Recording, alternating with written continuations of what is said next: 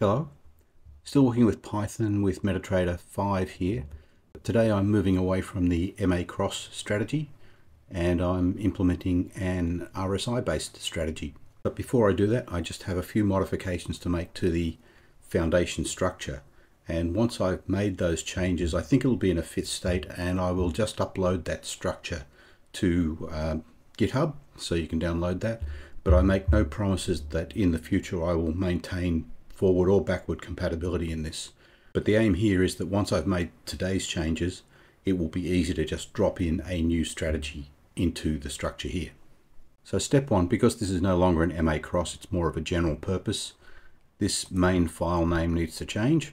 So I'm just calling it trading bot. Now one thing I want to do is to move this config file, config.json. I'm going to move that into a configuration folder, and on the command line then where you run the trading bot, I'm going to let you nominate the configuration file, and that way you simply change the configuration file if you want to run the MA cross or the RSI or some other strategy. And I'll come back to this later to make some changes for the RSI strategy, but at least that's in the right place now. Back in the trading bot file, I need to load that strategy. I'm just making a small change to this. I'm going to remove where I've been assigning values to these constants. I'm just going to be using the config throughout. But I'm going to load everything from that config file. So I'll just remove this, and in fact I'll remove all of these lines now. And now I've added these lines to load the config. You'll note I'm calling here util.load config from args, so that's different to the earlier load config, and I'm going to create that function inside util because this will also allow you to specify command line arguments. So first, in the util file, I'm importing argparse, so that will allow me to parse the arguments on the command line. Now the beginnings of the load config from args function. I initialize the parser. I add an argument. This nargs equals question mark. This is because the first argument on the command line is always going to be the name of the config. So this config.json, for example. It's always going to be that. The remaining arguments are going to be named. So there'll be testing, empty path, and cycle. So I grab the arguments then from the parser with parseargs, and then my config path, I'm going to default that. So if it is not supplied on the command line, then I'm just going to default that to the configuration/config.json. So that will be my default go-to, and it makes it easier for me to run this inside the IDE. And then I have the familiar load underscore config. So that's the earlier function here, which just reads in the data from that config file. And if nothing comes back, then you've got an invalid configuration file. I just log the message and quit to exit at that point. And then in case you've specified arguments in the config file and also on the command line will override the config file. So for testing, empty, path, and cycle, if they exist in the args, then I'm simply setting the value in the config file and then just return the config. And now, as part of making this general purpose, I'm going to allow you to specify the name of the strategy inside the config file. In fact, let me modify the config file just to show how that's going to work. So I'll be including a section inside the config file called strategy that will have a file. Now this is the file that contains the strategy, and that will be inside a strategy folder, and then the name of the class inside that file. And while I'm here, I think I will also add, instead of hard coding the history count to 10,000 bars, I'll let you set that inside the config file. So then in trading bot, I can no longer simply put this name of a class here. This is the strategy file. As I said, it's inside a strategy folder. Let me just create the folder to begin with. So that RSI file will be inside this folder, and it comes from the config.strategy.file. The name comes from the config, and then I have to use the import lib to get that class from the file. Now I can see I haven't got import lib here, so I'll just add that in.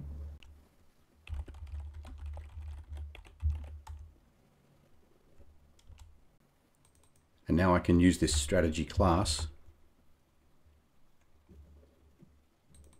here. On the MT5 initialize, the change here, that empty path, I'm just leaving everything inside config now. So config.emptypath. Change that to config.testing.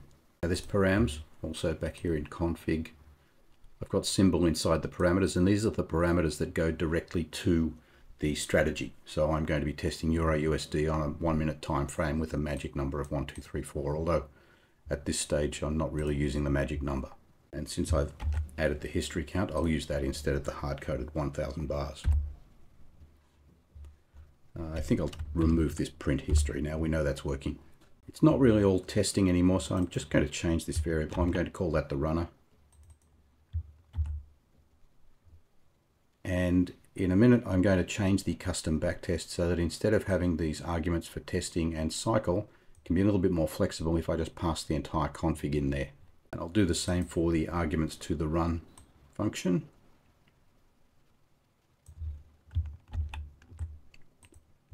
And I'll pass in params, which are the parameters for the strategy itself. And because I'm now passing in this config.params, I do want to pass the testing flag into here. That's why I've added these lines. I had this from the earlier version. I'm converting the time frame, which is a string inside the config, to an MT5 time frame value. So you've seen the function for that in the last video. But I'm also assigning the testing inside params to be equal to the overall testing. That's just a copy. So config.testing, then we print the result. I'm going to remove these counts. They were just there for demonstration earlier. MT5 shutdown and return. That should be all of the changes in here. And this trading bot will be part of the GitHub package. One more thing, I no longer need this import of MA cross. That's being handled down here with the import lib. So here in custom backtesting, I can remove this testing and cycle arguments and replace those just with the config argument. And because it's possible for config to be none, I'm just going to replace these two lines. I'm going to set default values for the cycle and testing, and then if there is a config and if it contains cycle and testing, I'll assign those values as replacements. I don't have any changes in this run function, so I can leave that. Because I'm now passing in a single config object, I don't have this symbol timeframe magic. I don't need to set all of those. I do still need to create a .config variable for the class though. Now for the strategy I'm about to write, I need to calculate a take profit and stop loss and a current price, but I'm using an RSI indicator which actually doesn't give me a price, it gives me an RSI value. So I need some extra functions here. These are just general utility functions.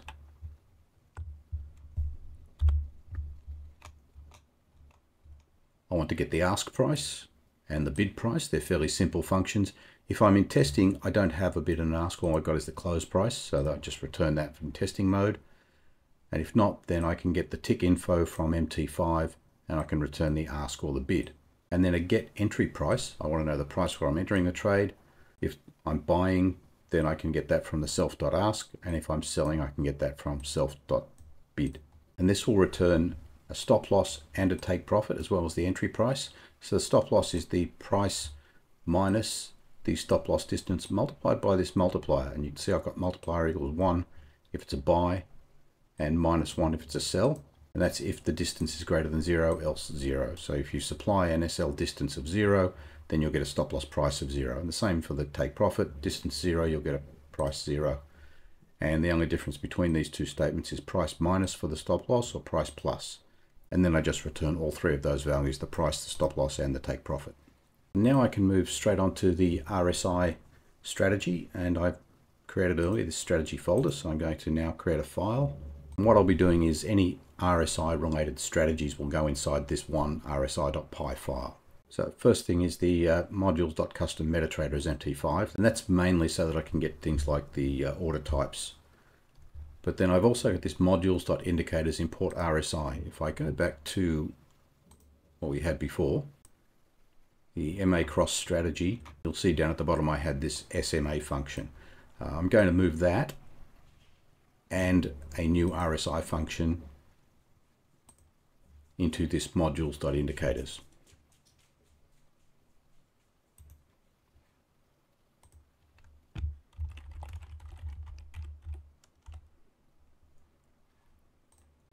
So I've created the indicators.py file inside modules. I'm importing pandas and importing pandas TA as TA. And here's my SMA function, which returns the TA SMA. And the reason I have this as a separate function instead of just TA SMA is that I need to convert to a NumPy. And the same with the RSI. And now the RSI.py follows a familiar structure, the same as the moving average cross. Begin with the class name, the RSI trend, which, go back to RSI trend is the class name, file is just RSI. Imports from custom strategy, so I need classes.custom backtesting, import custom strategy. In the init, I still need to set the depth inside the strategy because that's the place where I know how many bars of data I need to be able to calculate the indicator. And in this case, I'm just saying the period, which is my RSI period, plus 3. I might as well go and put all the parameters into the config file now. So replacing the params here. So some familiar values, the symbol, time frame, magic number, and the volume for each trade. This period is the period for the RSI. And my particular strategy says that I will trade when the RSI has gone above the high trigger, and after that it falls below the high entry. And after that I will sell. If the RSI goes below the low trigger and then comes back above the low entry, I will buy. And then my stop loss and take profit. So stop loss will be 0.001 behind the price and take profit 0.001 ahead of the price. So to track that RSI moving beyond the triggers, I have two variables here, high trigger set and low trigger set. And they're both false to begin with. And then I one time call this self.recalculate indicators. If I'm in testing mode, I'll need to do that just so that I get all the data ready for testing. And then the next function, literally called next, I'm grabbing the value, which is the RSI value from bar -1. If that is above the high trigger, then I set the high trigger set to true, and obviously I turn the low trigger set to false.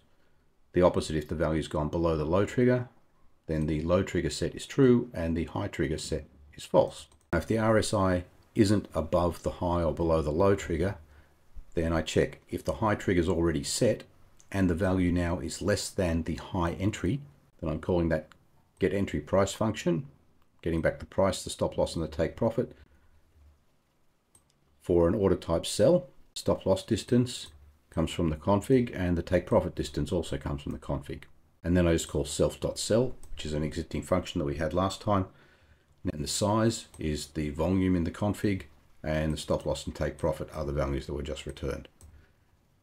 Once I've done that, I'll just set both of the triggers to false. To round it out, I have the opposite. If the low trigger is set and the value has now gone above the low entry, I do the same thing, get the entry price, but here it's an order type buy. And then I call self.buy. And the only thing left in the strategy is this, so recalculate indicators is inside custom backtesting, which simply says if we're testing and not calculate a return, and if not testing, then we get data. And then it calls calculate indicators. So I need to create the calculate indicators function. And at this stage, the understanding of how to calculate the indicators is inside the strategy. I am looking at moving that out and making it more generic, but for the time being, that just seemed to be more trouble than it was worth. So it's easy enough to just have one function inside here where I calculate indicators. First of all, I clear the indicators that we have, and then self.rsi, self.i, the RSI, which is the function name that we had, the data set that I'm feeding into that, and the period for the RSI calculation.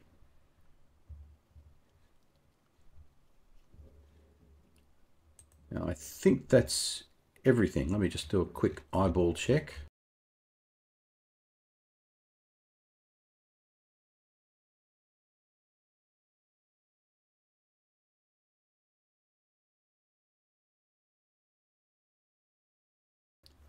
And I think that's ready to go. Now I'll run it through test, but this is the sort of strategy that could take a while if I run it in live. I'm just going to trust that it works. If I find a problem with it, then I will post notes about that on the web page. If you go to the web page, you will also be able to directly download this rsi.py file, and there will be a link on the web page to the GitHub repository where you can download the trading bot, everything else other than the other than basically the RSI.py, because that's the strategy for this particular tutorial. And as I said, I make no promises about maintaining forward or backward compatibility in the platform files, but I will keep them up to date on GitHub as I make changes.